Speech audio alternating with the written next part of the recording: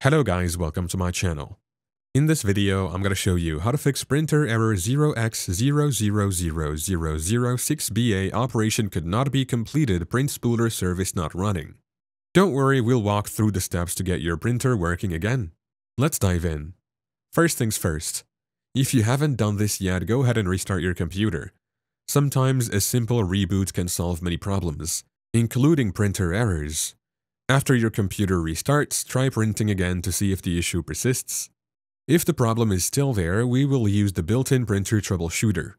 Here's how you can do it. Click on the Start button and type Troubleshoot Settings in the search bar.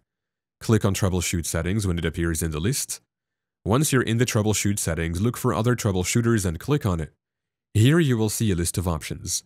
Find Printer and click on Run. The troubleshooter will start scanning for problems with your printer. Follow the on-screen instructions to fix any issues it finds. After running the troubleshooter, we need to check the Print Spooler service.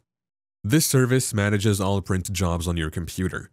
To check if it's running, press the Windows key +R on your keyboard to open the Run dialog box. Type services.msc and hit Enter. In the Services window, scroll down and find Print Spooler in the list. Right-click on Print Spooler and select Properties. Make sure the startup type is set to Automatic. If it's not, change it to Automatic. Now click on the Start button if it's not already running. Click OK to save your changes.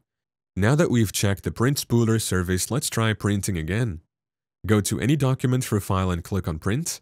Hopefully, your printer is back to working normally. And there you go.